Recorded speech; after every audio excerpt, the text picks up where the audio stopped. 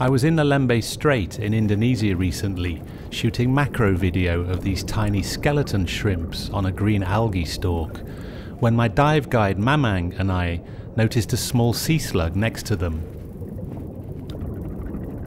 This is a sacoglossan, a herbivorous animal commonly known as a sap-sucking slug.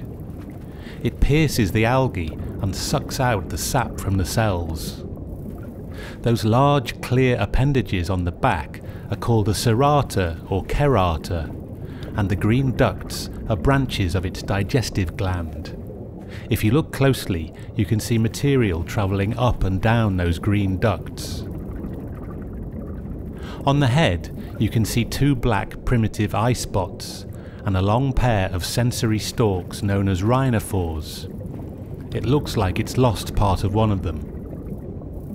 You can even see branches of the digestive gland in the head.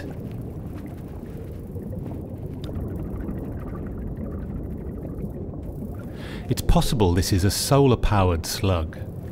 Some sacoglossans keep chloroplasts from the algae alive in their body, where they continue to photosynthesize the sun's energy into sugars, a phenomenon known as kleptoplasty.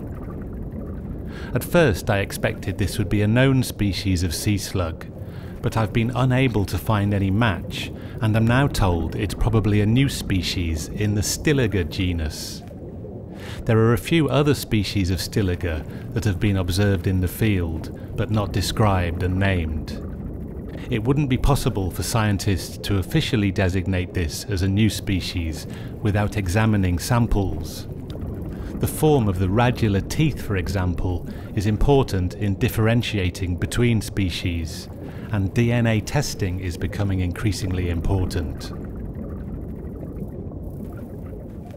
This specimen was at the dive site Jahir at a depth of 10 meters, and it was just a few millimeters long.